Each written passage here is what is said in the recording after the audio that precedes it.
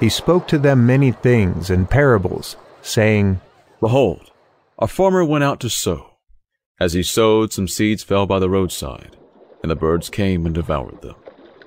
Others fell on rocky ground, where they didn't have much soil, and immediately they sprang up, because they had no depth of earth.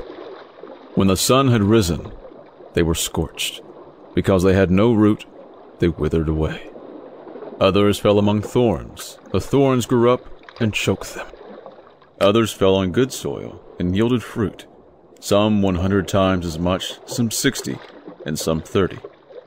He who has ears to hear, let him hear.